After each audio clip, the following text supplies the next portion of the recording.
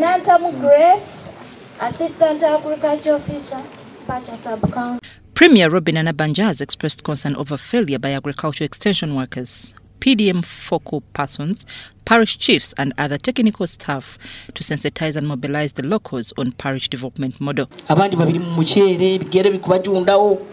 Eso kandi tuina fisheries officer district taro. Atumuine. Na wali mu office. Mucho kyogeno mbidiba. Tuina babiri akike. Muina babiri? Akike. Mucho kyogenda akegesa abantu abaina ebisaro ebibali hayi. Nabbanja says there is ready market at regional and international level for both crop and animal husbandry products, citing beans, maize, coffee, cattle, goats, among others, urging leaders to ensure they help farmers to embrace commercial farming practices to tap the regional markets. The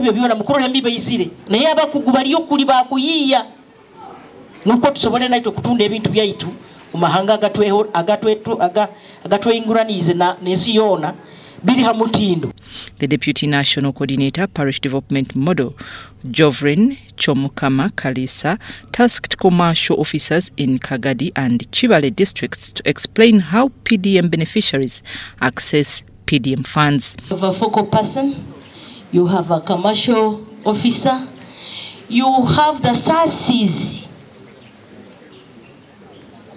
LC3, who never work, and hence the parish chiefs also don't work. She blamed technical officers for not helping beneficiaries. Kagadi legislators Barnabas Tinkasemire, Jennifer Chomohendo and Eric Musana demanded for more health centers, infrastructure and clearance of debts by government to sectional farmers in Kagadi.